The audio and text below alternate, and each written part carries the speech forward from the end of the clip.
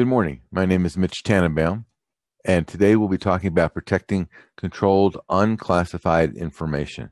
This is a new activity on the part of DoD, even though it's something that should have been done years ago, and there's new controls going into place, actually technically effective of December 31st of last year. My name is Mitch Tannenbaum, and I'm a partner in the cybersecurity consulting firm called Cybersecurity. We are a full-service cybersecurity firm based in Denver, Colorado. We offer assessments, mitigation, incident response, and education. Today's webinar is about education. According to General Alexander, dating back to 2012, U.S. companies lose about $250 billion a year through intellectual property theft. That was compared back in that time to $100 billion due to other cybercrime. So at that time, it was about twice as much being lost to intellectual property theft as cybercrime. While the cybercrime numbers have gone up in the last 5 years, so have the intellectual property theft losses. Robert Mueller, former director of the FBI, said very famously that there's really only two kinds of companies, those that have been hacked and those that will be hacked. And even those are converging into one kind, ones that have been hacked and ones that will be hacked again. Our goal is to make it difficult for the bad guys to hack you. The loss of industrial information, intellectual property theft through cyber espionage, and we're talking about countries like Russia, China, and Korea, North Korea, is the greatest transfer of wealth in the history of man. If you think about it, the F-35 fighter was one of the pieces of quote information that the Chinese stole, right? We spent billions or tens of billions of dollars building them and designing them.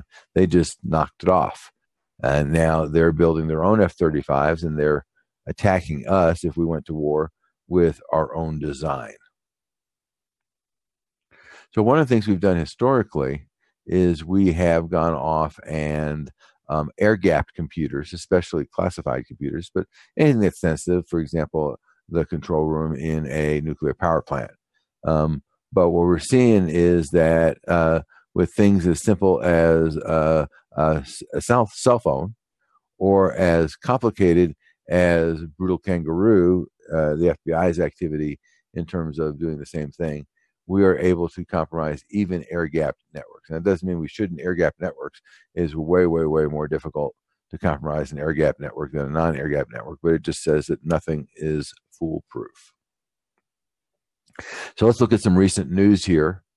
First thing is, if we go look at our typical defense acquisition project, they look at cost, schedule, and performance as the three factors that they weight competing vendors against.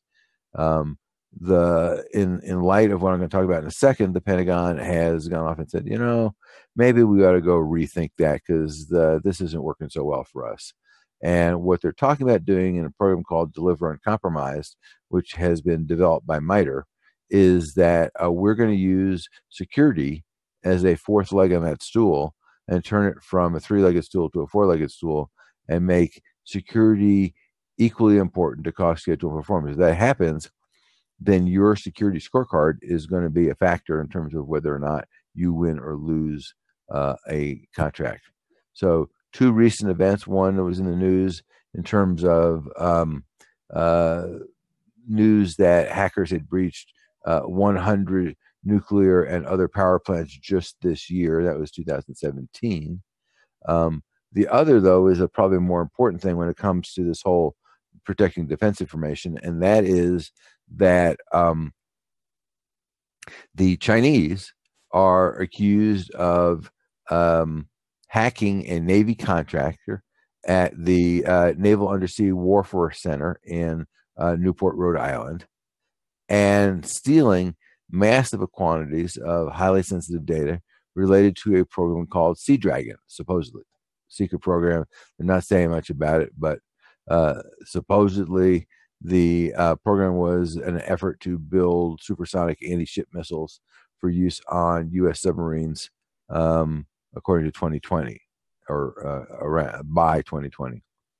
What was taken was about 600 plus gigabytes of data relating to this closely held project called Sea Dragon. And that includes signal data, sensor data, submarine radio room data, information relating to cryptographic systems, and submarine electronic warfare information. So this is a pretty major breach. And while nobody's saying anything, this is likely the cause of some activities that are going on right this very minute. The FBI puts out industry notifications. They're called PINs, private industry notifications, on a regular basis. This particular PIN is talking about advanced persistent threat, which is kind of a code word for the most part for China and Russia.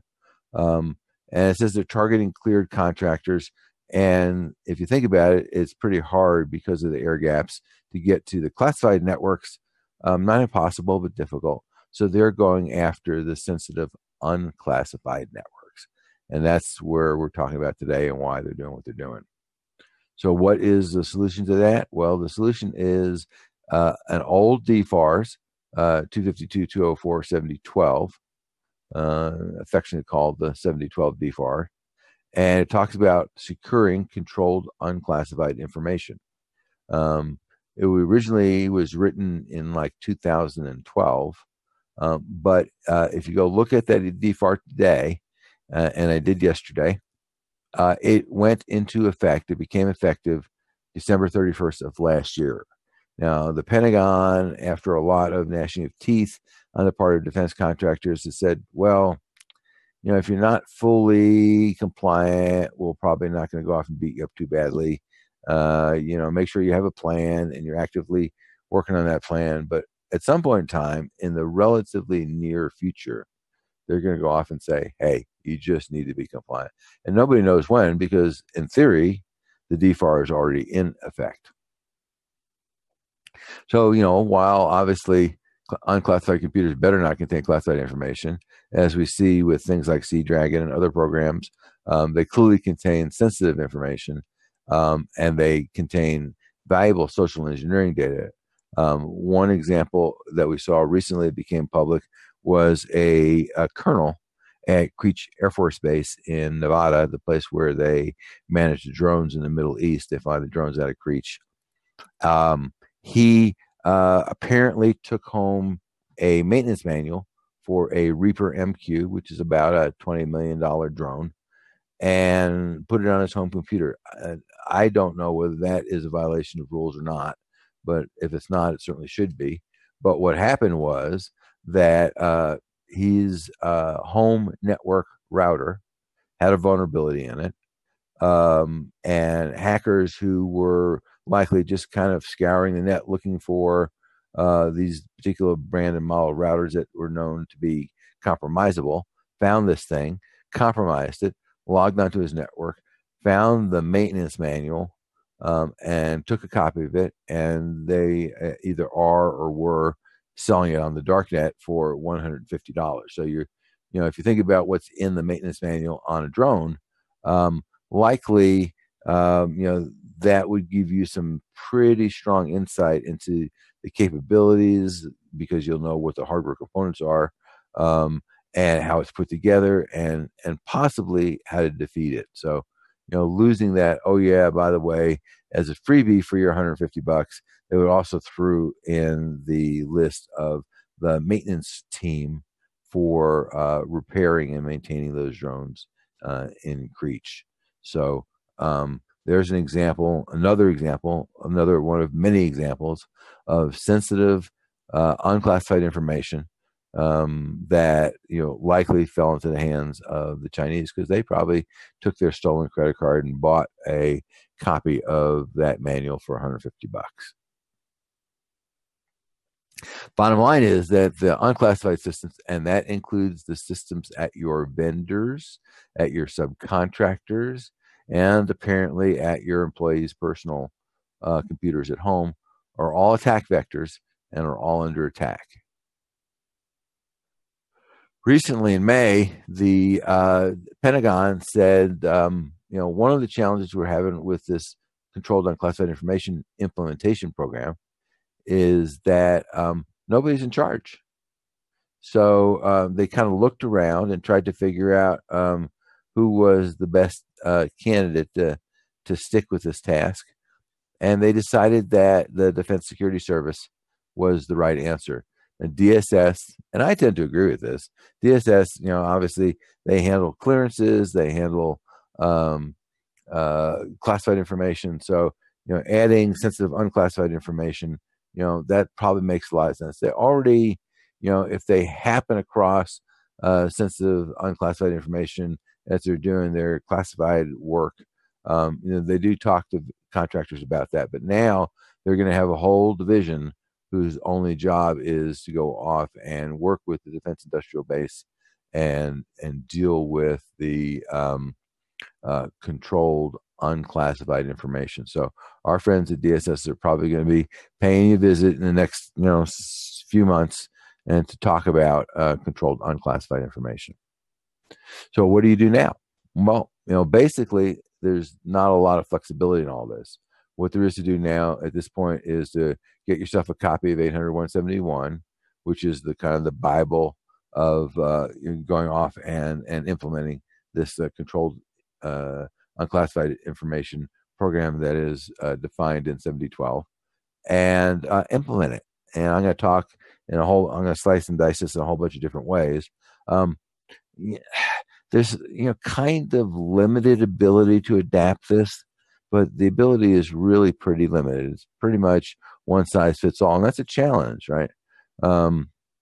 Mid last year, the Pentagon went out and didn't go out. They brought contractors in, and they talked about 7012 and 800-171, and they said, we're not in the short term going to beat you up too badly if you have not fully implemented 800-171. But if you don't tell us the truth about where you stand, well, that, my dears, is a completely different story. So, they're not going to go out on a witch hunt, but they expect you to comply, and they expect you to tell you where it is that you're not meeting the requirements. So, this is the whole thing, right? If you think about the way that works, right, you're going to go off and say that you are compliant. And if you lie about it, that's not a thing the government likes a whole lot. So if you go back to the original version of 7012, it goes back to, it was originally signed in 2013, it's written in 2012. But there were versions in 2015, a couple of versions, 2016, and finally 2017 is when it went into effect. The title is called Safeguarding Covered Defense Information and Cyber Incident Reporting. So it talks about both protecting and reporting, and I'll talk about both of those as we move forward in this program. So a lot of this is based on Executive Order 13556, which dates back to 2010.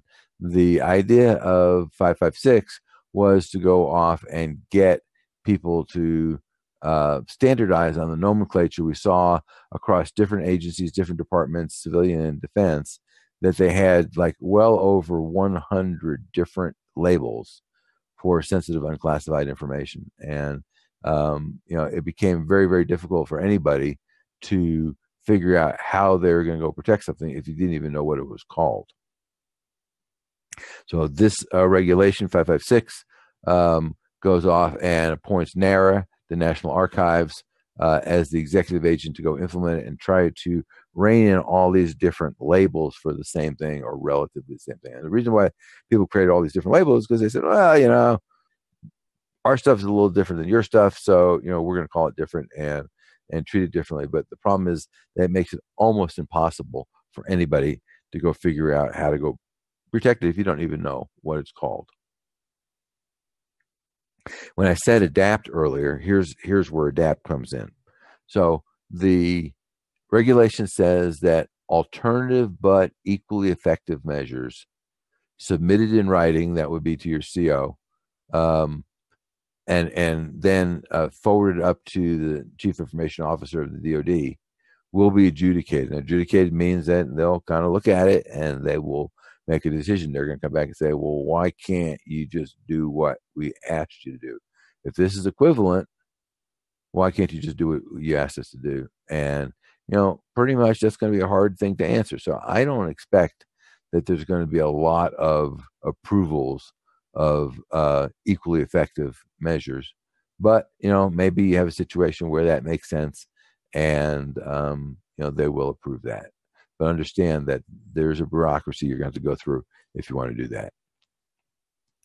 Now, this is really an important aspect of things. Everybody uses the cloud today. Microsoft Cloud, Amazon, Google, as well as a zillion other cloud vendors. If you use the cloud and it is used to protect controlled unclassified information, then that cloud vendor must implement the security requirements of FedRAMP Moderate, because that's what we're saying is necessary to go off and do it. So, if you're using, especially if you're using, traditional consumer grade stuff, and you want to, store controlled unclassified information, that's probably going to be a no-no. That's probably just not an option. One of the places where some customers, at least the ones that were Microsoft centric, wanted to go was Microsoft's GovCloud. And GovCloud is FedRAMP certified, but it had a requirement up until earlier this year of at least 100 users from a single customer.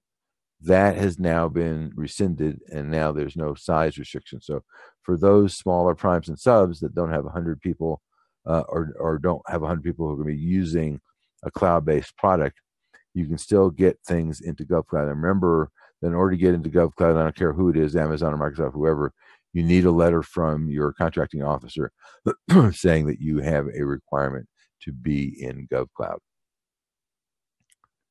So let's talk about some of the specifics of what's required. First thing we're going to talk about is incidents, because everybody has incidents. Hopefully not very many, but everybody has incidents. So the first thing is that you have to report within 72 hours any incident, and you have to report that to your prime if you're a sub, and also to the DoD. So that's not a long time, and you need to have at least some basic information about what's going on by the time you report that. So this is not just, hey, we had a problem, we'll get back to you later.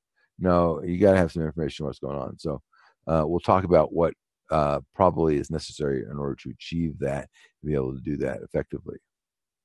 Second thing is that when you discover that there was malware involved in the incident, obviously, some incidents are pretty simple, right? There's no malware. It's just, well, someone left the door unlocked. So there's no malware there. But in many cases, someone will click on something, it'll download malware, and the DoD wants a copy of it. So you've got to figure out how to go off and bag and tag that malware and send it to the DoD Cybercrime Center. And they said, please don't send it to the Prime. Prime's got enough malware already. They don't need any more. So just send it to the DoD. But that means, again, you have to have a program and figure out how to do this, because you don't want to try to do this on the fly. Next thing is, and this is all related to what happens during an incident, and this actually culminates in something which I'll get to in a minute. You have to preserve and protect the systems that were involved. So let's say, there were, 5 workstations and 3 servers and, maybe some storage devices that were all involved in this incident. And obviously the number could be a whole bunch bigger than that. So you've got to have a way to go off and basically forensically soundly. That means something that you can testify in court of law, that you've managed a chain of custody, that you can swear under oath that this image that you created of that system is in fact an exact identical copy of that system at the time of the event. So again, you got to have a program there. That also means you have to package up and bag and tag all relevant log files, and if you have packet captures as well, and you got to preserve all that for at least 90 days, so the DoD has time to come in and say, hey, oh yeah, we need a copy of that stuff. And of course, here's a CYA. This doesn't absolve you of any other requirements that you have to have in terms of protecting information. Oops. This is a mandatory. This whole 7012 requirement is a mandatory flow down clause with no changes to all subcontracts. And actually, it's a little bit narrower than that. All subcontracts where there is controlled unclassified information transmitted to the subcontractor. So if you're dealing with controlled unclassified information, and let's say you have a vendor that's doing some manufacturing of printed circuit boards, and those PCBs are contain controlled unclassified information, they now have to follow the same set of rules that you follow, the same set of notifications, and they are effectively a subcontractor to you, and they have to follow the same set of rules in 7012. So bear that in mind when you subcontract things out. That should be in the contract so that there isn't any question about it.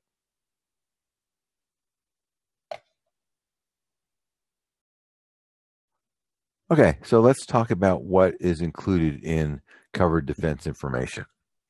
That's what the term that they refer to it in 7012.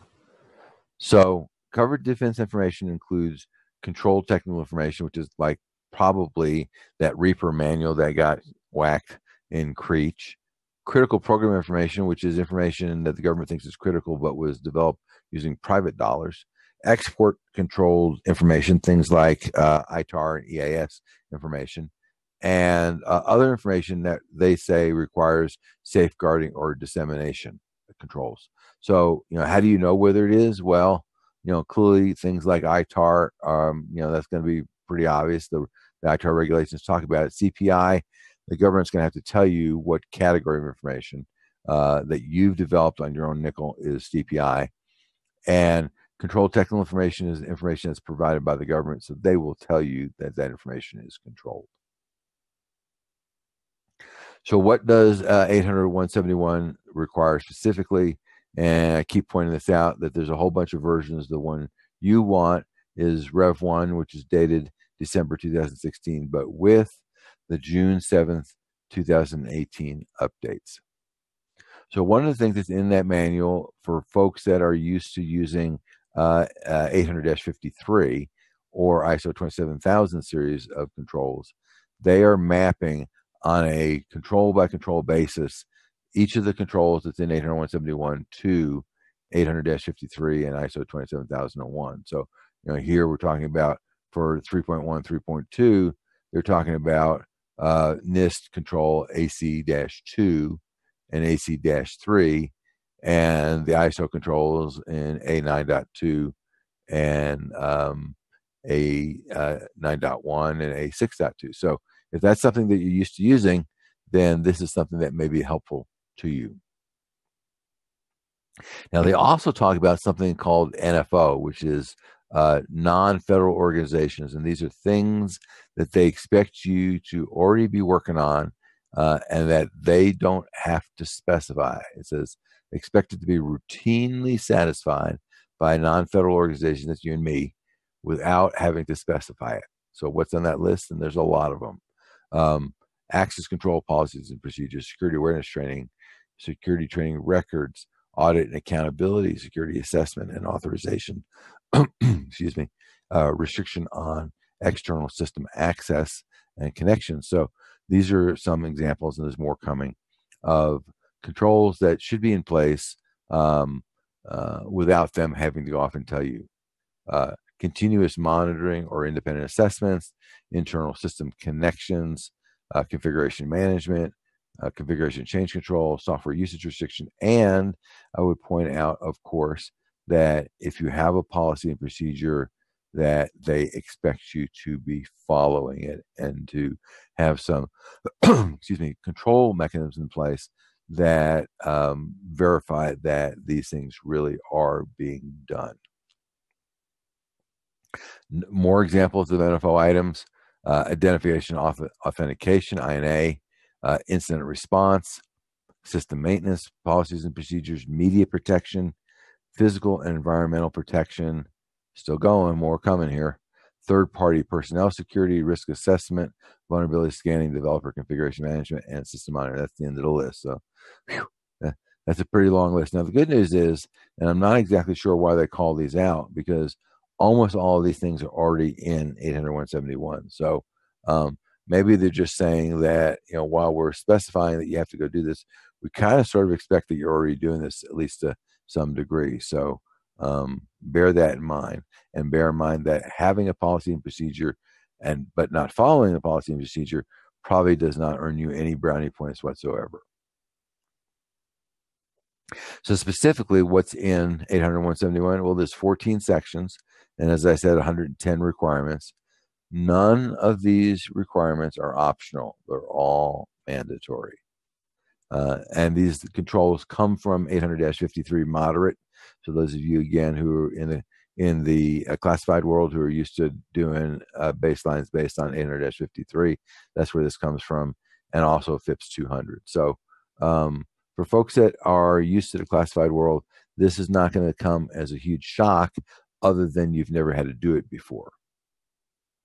So what are the 14 sections? Well, here they are. I'm just going to read them real quick, but they are access control, awareness and training, audit and accountability, configuration management, INA, incident response, maintenance, media protection, personnel security, physical protection, risk assessment, security assessment, system and communication protection, and system and information integrity. So these are the basic things that you expect to see.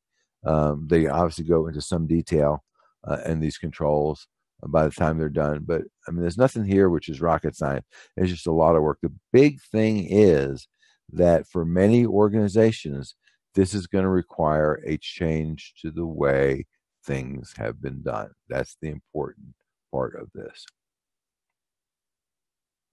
There is no exemption for smaller contractors, subs or primes, and there is no extension past December 31st of 2017.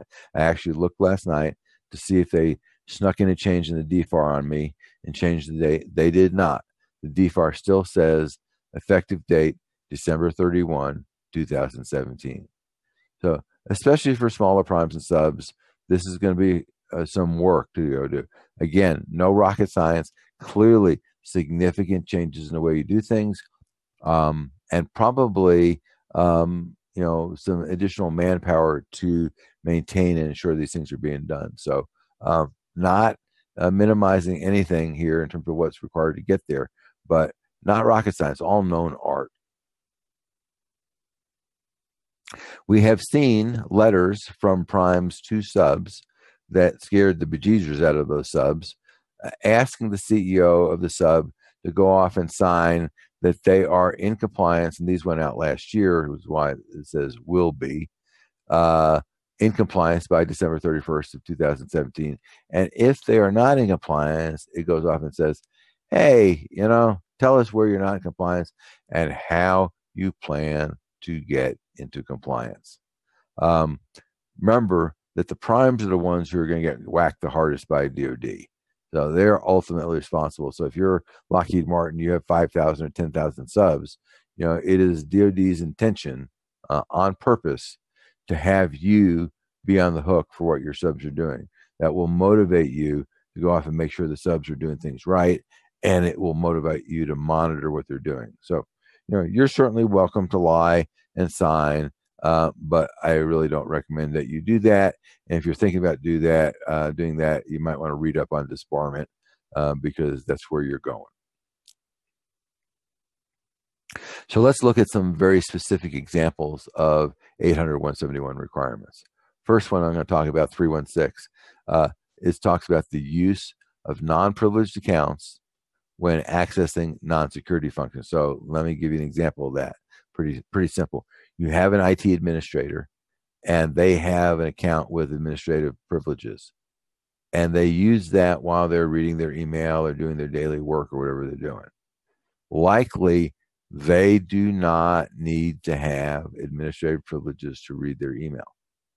In fact, one way that I have found to be very effective to discourage users from going off and using privileged accounts for non-privileged functions is to limit the capabilities.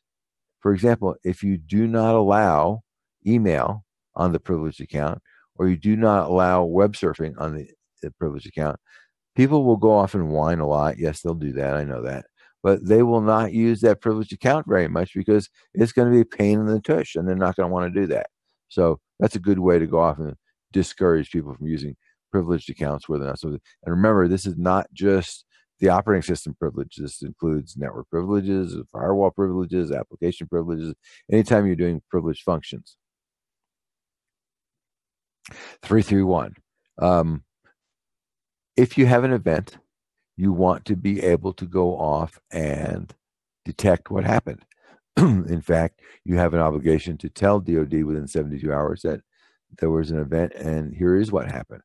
The only possible way that you might be able to do that would be to go off and have good audit records. So you got to go look at what it is you have and don't have, and how you're protecting those. So remember, you need to be able to provide those in a forensically sound way. So, if you're not protecting those records, if you're not preserving them, then that's a problem. DoD wants you to be able to go pick that in that hermetically sealed bag and ship that off to the Pentagon or whoever they want you to ship it off to, so that they can go look at that.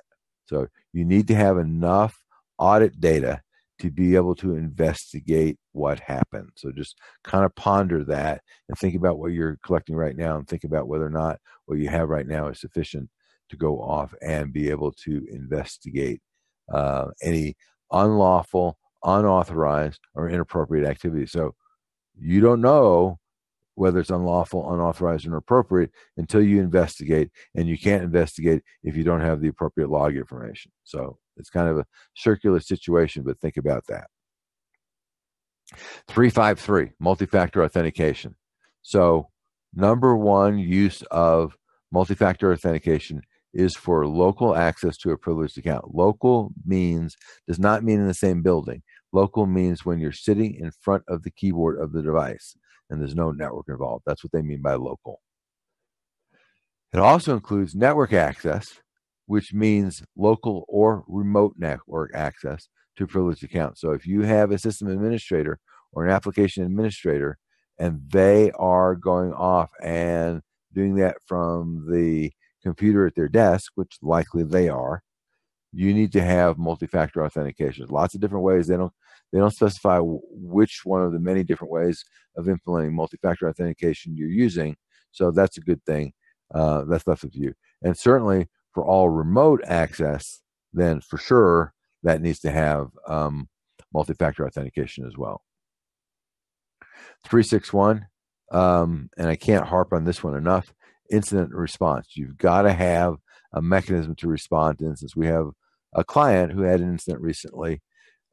Because they have good audit records and good controls and good alerting, they heard about it one morning, a little bit before first shift, and they were able to go off and identify what happened. They were able to go off and figure out what was taken and be able to mitigate the damage all within a period of about 2.5 hours. And they're saying, 2.5 hours is good. That's a good thing. But we want to be able to do it quicker. So incident response, and there's a lot of stuff, and I'm going to talk some more about incident response in a little bit. But incident response is a key component. And most people do not have effective incident response programs. 375 talks about a different use of multi-factor authentication. That is, if you have a third party who you need to grant access temporarily to your network in order to do some kind of maintenance, that access must be protected by multi-factor authentication. So if you have a copier vendor, because the copier is sitting on the network, who wants to be able to connect to the copier to go look at it, and sometimes they do that, for example, even to go off and read page counts and stuff at the end of the month, that has to be protected by two-factor authentication. And that connection must be terminated when the maintenance is complete. 311.1 talks about periodically assessing the risk to or the organization, and that is a broad risk. You can't go off and look at this narrowly. This is not an IT problem. This is an overall organizational risk assessment, and think about it as any possible way that this controlled unclassified information could be compromised. And you've got to do that on a periodic basis. Periodic to us, our interpretation periodic is at least annually. 312.3 talks about monitoring security controls on an ongoing basis. You would not be the first organization, I bet, to go off and discover that some sysadmin disabled some control because they were doing some maintenance, and golly gee, I forgot to go re-enable it, and it's been 3 months since I forgot to re-enable it. So you got to have monitoring mechanisms in place to make sure that the controls that you say that you're doing really are happening. 313.7, for people that are remotely connecting to the network, there's a concept called split tunneling. What that means is that the user has the ability to both access the local internet connection as well as the company network. That now is a no-no. People will whine a whole lot unless for some reason you're already in a position where you've implemented no split tunneling. But if you haven't done that, people will whine, and the answer is tough noogies, not an option. Go back, do your job, quit complaining. Okay, so let me take at a high level what I think are some of the key takeaways from this. You need to conduct annual risk assessments at the enterprise level. Our recommendation is third party because third parties don't have a dog in a fight. It must cover the entire enterprise. And oh yeah, it must take into consideration all the cloud and SaaS vendors that you're using, because they are a huge risk component to the thing, to the overall system. You also need to scan for and remediate vulnerabilities. I don't even want to talk about the things that we find when we do scans for clients. It's pretty amazing. So that's something that you got to go do, and you got to do it at least annually. And then, oh yeah, by the way, you better bleeping go off and fix the things that were identified as vulnerabilities in the risk assessment. I have folks that come to us and say, yeah, here's this risk assessment we did last year. We haven't done anything about any of the things that they found, but we did the risk assessment. Well, you might get a few brownie points for doing a risk assessment. You're not going to get very many, and you're certainly going to lose a lot of brownie points for not fixing the things that they found in the last risk assessment. So I've already talked twice about cyber incident response programming generally, but I'm going to talk about it again because it's really, really critical. So what is in a cyber incident response program? Well, obviously you got to have a policy. And the policy is pretty simple. It says you'll have a cyber incident response program and stuff like that. It's pretty simple. You will have procedures, but that's the documentation part. But the next part is it's got to be staffed. People need to know that they are part of the incident response program, and they need to know what their role is in that incident response program. They have to be trained, and the incident response program has to be tested at least annually, and you can do that using sort of virtual tabletop exercises.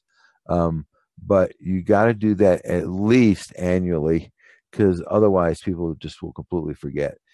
Our recommendation, by the way, is you got to have at least a copy, preferably more than one, of the program documentation in a big red binder at your desk, because, oh yeah, possibly your computer might not work when you need it at the most. The program also includes, in addition to insiders, it also includes third parties. So think about it. You might have a forensics firm. You might have a cybersecurity consulting firm like us as part of your incident response team. You may have a crisis communication team. The perfect example of not having a crisis communication team that's trained was the Equifax breach, when their marketing people sent people to a website to find out whether they were affected. Oh yeah, oops, it was the wrong website. And oh yeah, the website was stood up by an outside contractor after the breach because they didn't think about setting one up. And the website was not owned by Equifax. So people said, it's kind of weird. You want me to log on to where? Who is this company that you're asking me to log on to? It didn't have the Equifax name in it anywhere. So, outside people, crisis communication, Outside lawyers, outside lawyers are important because it's the only way that you can invoke attorney-client privilege. Your internal counsel is very unlikely to be able to successfully invoke attorney-client privilege. So document it, staff it, train it, and test it. Can't say that enough. Next piece of the equation is auditing and alerting. Our client who was able to detect the incident that they had and control the spill and mitigate the damage in 2.5 hours, they were able to do that because they got alerted.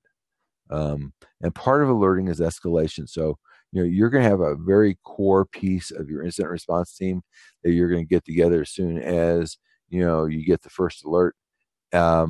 And that team needs to have the authority to do what they need to do without having to ask permission. I'll give you an example of that. At the time that the Sony breach happened, a few months before that, the Sands Hotel and Entertainment Group was hit with the same kind of attack by a similar group of people. However, you've probably noticed that the Sands breach did not make the news. Why is that? Because Sheldon Adelson, the guy who owns the Sands, had a incident response program and had tasked the people on that team with the responsibility of doing what was necessary. So when that team decided that they needed to disconnect the whole freaking Sands organization from the internet, number one, they didn't have to ask anybody. And number two, they actually knew how to do that. A couple of years ago, the city of Denver was hit with a denial of service attack. And after a couple of hours and it wasn't subsiding and their mitigation efforts wasn't fixing it, they decided to go off and disconnect from the internet. And they talk about this. I'm not ratting them out. It took them 2.5 hours to figure out how to disconnect from the internet. Well, that attack continued. Now, the good news was that was only a denial of service attack.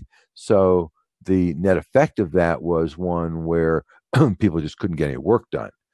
There was not continuing damage being done like there was at the Sands or Sony.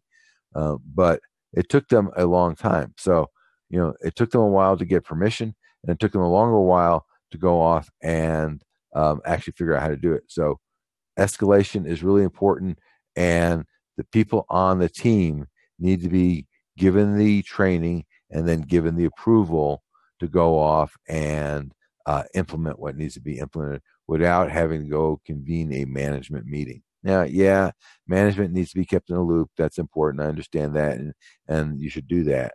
But they can't get in the way of dealing with the incident. Okay, next piece of the equation, employee training. When the DNC got hacked during the 2016 election, the FBI on 3 separate occasions contacted DNC to tell them they've been hacked.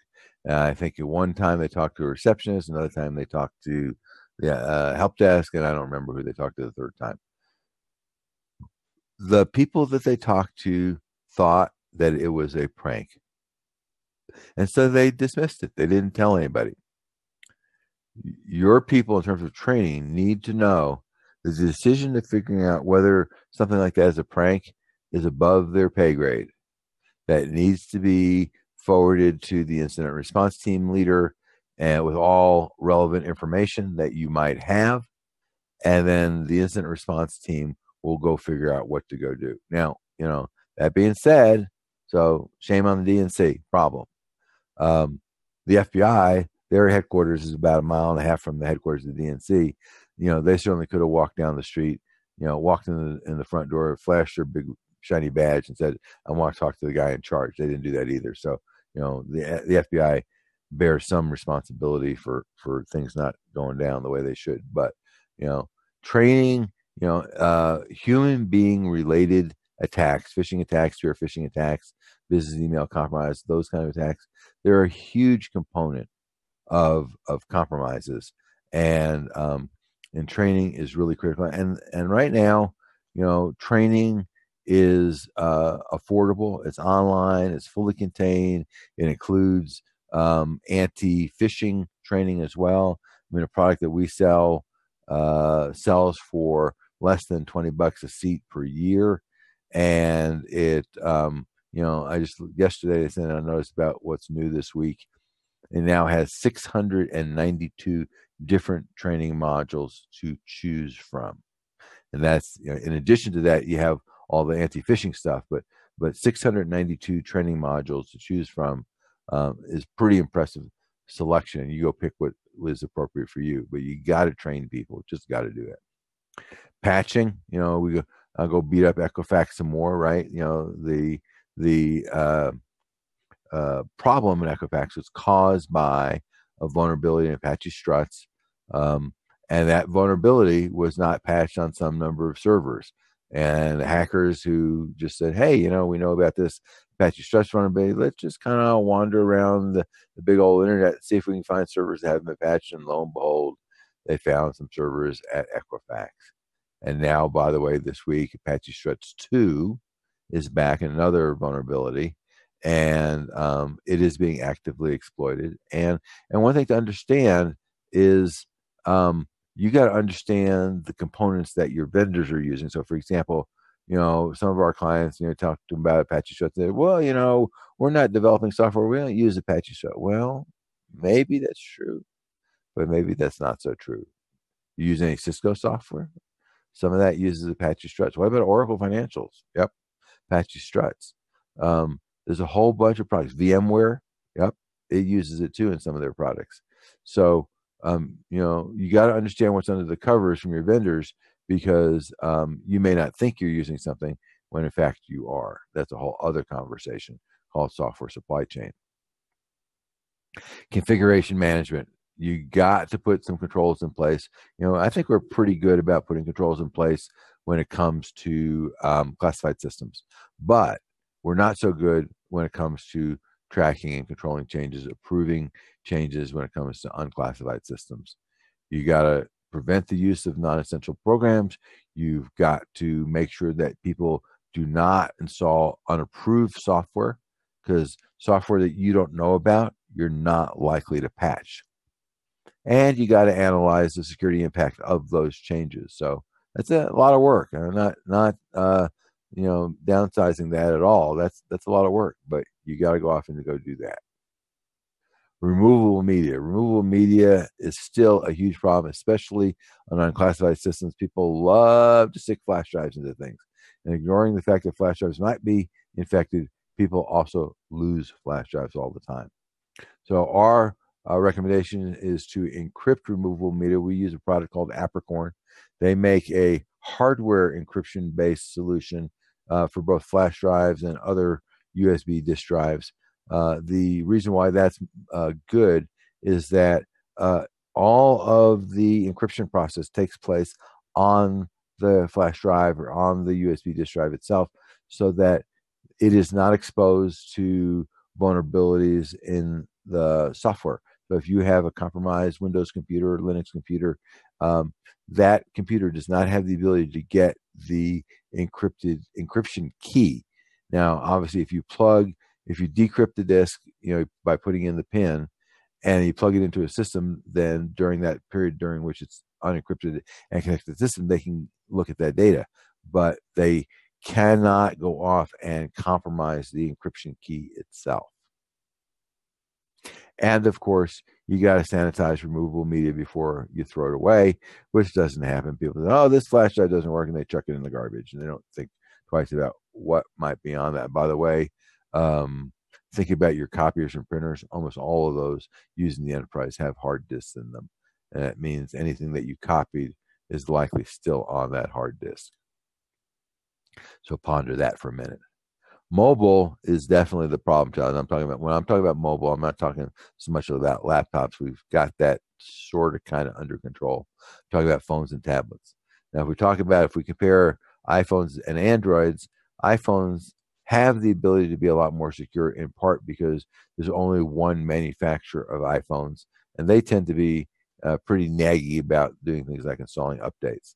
With Android phones, there's a lot of Android phones out there that vendors have stopped issuing patches for them.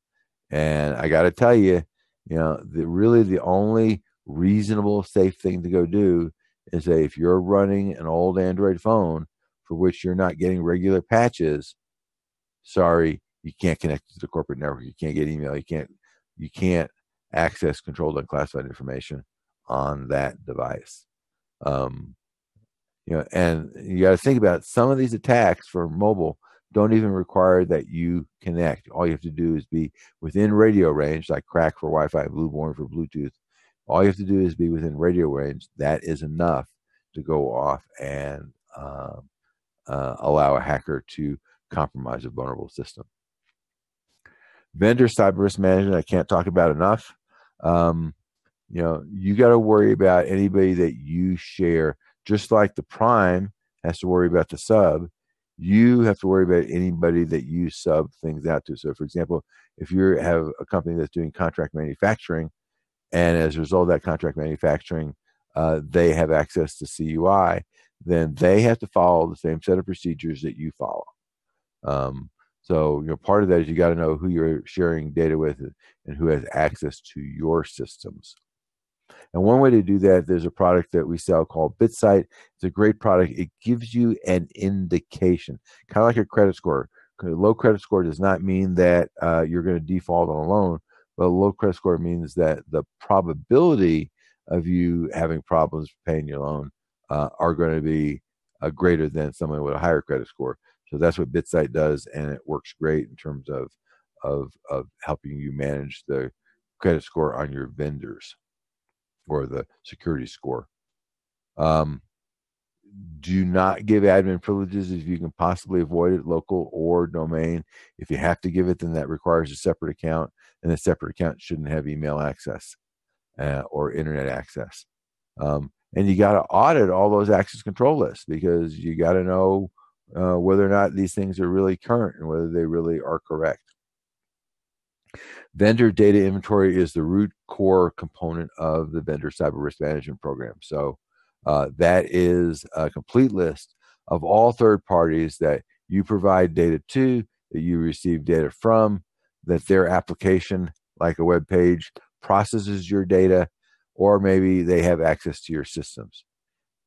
All those guys, now you go off and look at them, and you rate them in terms of high, medium, and low risk. And then you go off and figure out whether or not their cybersecurity practices meet your requirements. If they're not, then either you tell them they got to clean up their act, or the other alternative is you find another vendor. We help with all these things. So, if this is all like overwhelming, then just reach out to us and we can set up a program to go help you become compliant. But it's you can't just hope it's going to go away, because it's not going to go away. Sorry. This time, it's not going away. There is no easy solution. I understand it's tough, and especially for smaller organizations. And we understand that in the classified world, we're used to the government going off and making all these demands on us. We're not used to that in the unclassified world. Well, we're going to have to get used to it. That's just kind of the way that's going to work. Now, part of this is that there's an intersection between security and convenience. And the challenge there is that, we've done things for the most part to be convenient, because that way employees don't complain very much, and it's easier, and maybe it's less expensive. Although, a lot of this stuff doesn't invoke any expense at all. It's just process and procedure. Once you get it done, it basically costs you the same as doing it the non-secure way. But people like convenience. And so, now we're in a situation where we're going to have to go off and say, sorry, convenience is nice, but we're dealing with national security here. We're dealing with the theft of intellectual property. We're dealing with our dominance in the world. And in some cases, security is going to win out over convenience. So core documents here we've talked about already. Down there in the red box, you notice in the tiny itty bitty little letters in the bottom, it says includes updates as of 6/7/2018. That's the version that you want. There's also a companion document called 800-171A, and that talks about how do you go off and do this audit. So if you go look at 800-171A, they've taken each of the controls and they've said, okay, here is the requirement, here is the objective. So like, for example, in the case of 3.1.1, they say the objective is to make sure that authorized users are identified, to make sure that processes acting on behalf of authorized users are identified. It goes on, right? And then it talks about, again, for each one of these controls, the potential assessment methods and objects. So, for example, you can select from access control policies, procedures addressing account management, system security plans, and on and on. So they give you, here's the things you can go look at. They're telling you, here's the kind of people that you might want to go off and interview, and here's how you test to make sure that things are actually going the way people say. So they do this for each one of the 100+ controls. And if you have a question about how to comply or if you're compliant, you can go look at 800-171A and go off and implement that. For those people who haven't seen a system security plan, and that's going to be obviously the non-cleared contractors, I hope there aren't any cleared contractors that don't know what an SSP is. There's also a copy of a form for a system security plan, and there's also a form for POAM. Again, every contractor, I am sure, is painfully familiar with POAM, plan of action, with milestones for mitigating the things that are not done yet. So this is 800-171A is kind of a cookbook that gives you the tools to help you go off and manage that process.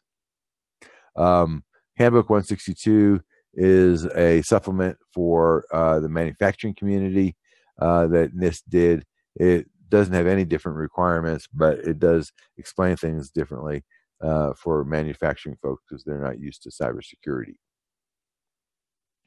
So now I will take questions if there are any, and feel free to reach out to me. Here's my name and number and email address. Also, we put out a weekly cybersecurity newsletter.